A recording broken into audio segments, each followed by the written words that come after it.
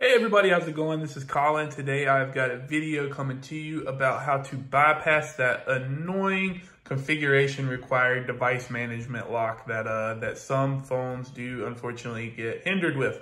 So first of all, the program that we're going to be using to get rid of this is called 3U Tools. Super awesome program. I made a video about how to do ringtones with this program. It's a program that y'all definitely need, especially if you ever do any type of work with phones, or if you just got stuck with a device that says device management locked. I've used it for devices as well that, let's say that they have an activation lock on them, but you do know the username and password, but you can't get through the two-factor authentication. That is when you need this program. This phone right here has the device management lock on it, so I'm going to show y'all how to get past that.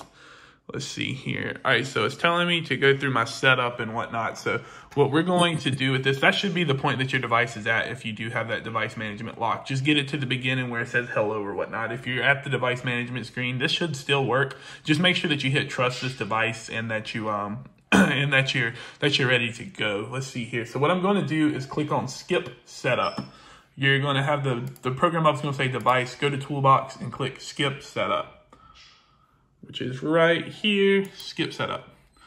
All right, I'm sure, do you want to skip the setup assistant? What you're gonna click is activate and skip. Activate only is not gonna do anything for you in this scenario. Activate and skip. So as you can see, this is still the same iPhone. I don't really have a way to show you them both at the same time, just to make sure actually I kind of do. Okay, cool. All right, what I'm gonna do is hit activate and skip. And you're gonna see the device turn itself off.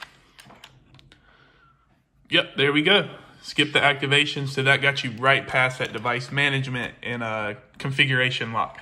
So what's going to happen here is that now that it's bypassed, it will never pop up again unless either A, sometimes it can pop up if you update the phone, or B, it can happen, it will always happen when you reset or you click on erase all content and settings or restore it.